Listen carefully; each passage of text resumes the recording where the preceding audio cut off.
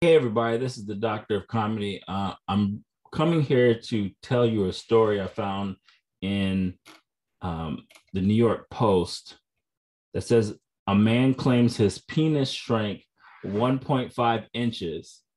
COVID dick is real, says Docs. This story had me laughing. I don't know, maybe I'm just immature.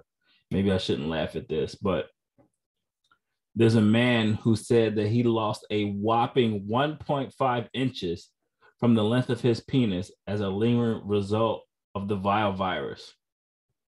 My penis has shrunk, lamented the gripping guy in a letter to the How to Do It podcast this week. I think this picture is kind of funny because that's probably how every man would look if we lost 1.5 inches on the length of our penis. Purportedly, once a well endowed man went to explain that prior to his diagnosis, he boasted an above average size tool. I think every man thinks their tool is above average. Um, this also says he claimed that a medical advisor had attributed his pecker.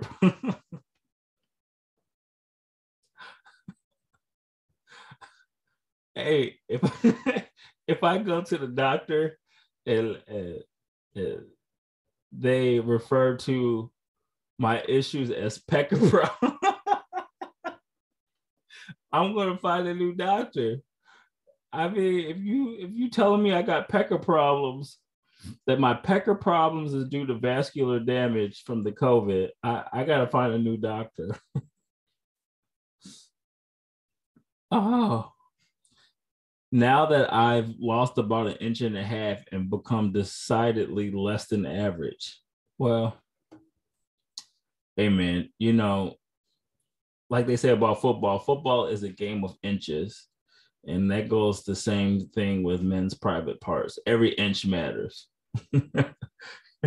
this, this is how you sit in the doctor's office when you got pecker problems. Like who who found these pictures? Uh it says it shouldn't really matter, the man wrote, but it has had a profound impact on my self-confidence and my abilities in bed. Isn't it not the size of the ocean, but the motion of the ocean? Maybe it's both.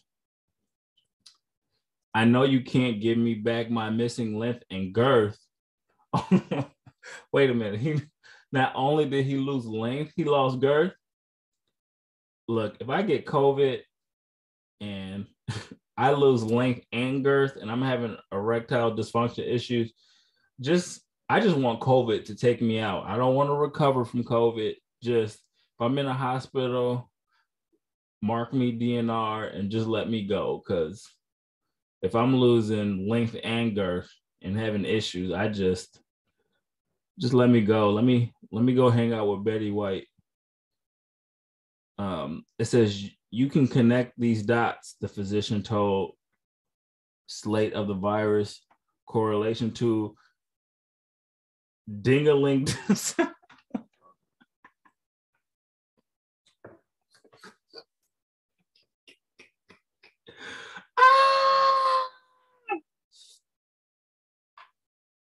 Ding-a-ling.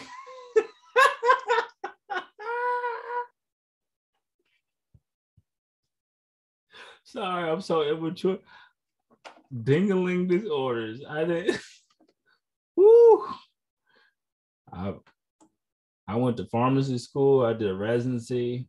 I've been a pharmacist for a while. First time I ever heard ding-a-ling.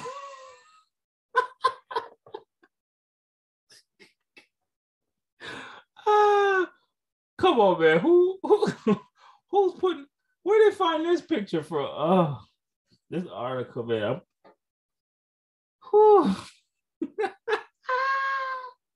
This picture. Oh man. Um. Yeah, doctor went on to cite the studies that have shown cases of men who suffer from priapism, the persistent erection prompted sand sexual arousal, and erectile dysfunction after contracting COVID. Man, I didn't know COVID was causing this many issues. I think if they start putting this out more, have a huge campaign about you could lose length and girth and erectile dysfunction issues from COVID, I think the only anti-vaxxers left will be women. I mean, I know you could be vaccinated and still get COVID, but if this was all over the news, I think the only anti-vaxxers might be women.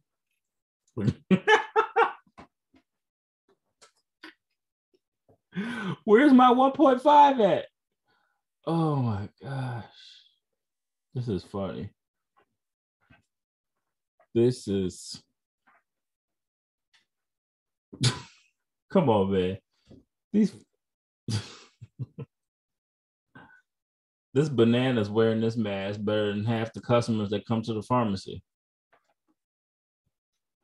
What else did this article say?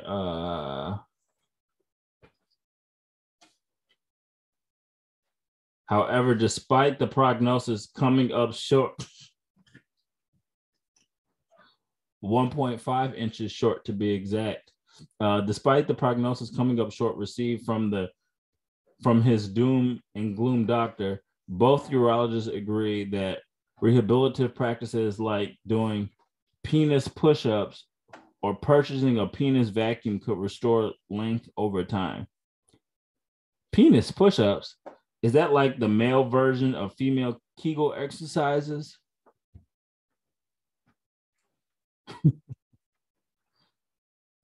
Look, man, I don't want to have to every day for 30 minutes a day just in my office, like, don't mind me.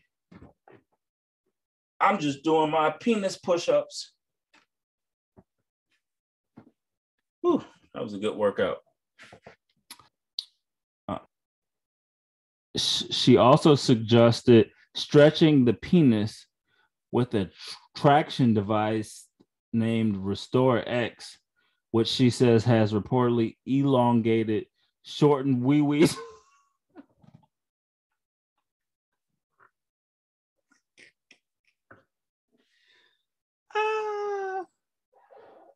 Shortened wee-wees by 1 to 2.